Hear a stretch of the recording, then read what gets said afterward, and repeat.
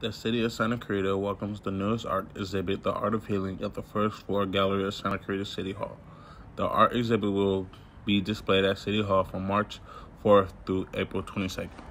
So I have a friend that works in the building, and one day she saw the art and she told me about it, and I wanted to come and check it out for myself. The Art of Healing showcases the healing and restorative properties of nature.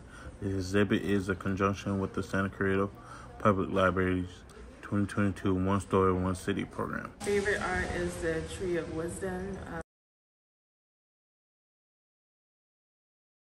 It's made out of sticks and yarn, and for me, I made a connection with it because I've been searching within and looking for wisdom, and so it reminded me of, the natural earth and making connection with trees. Join the city for an evening to discuss the future artwork and get to know the artists behind the unique pieces on March 31st from 6 to 8 p.m. at the first floor gallery, while enjoying light refreshments with a sound healing class by a natural born leader and mentor, Gloria Montero. From Canyon News, I'm Ladson.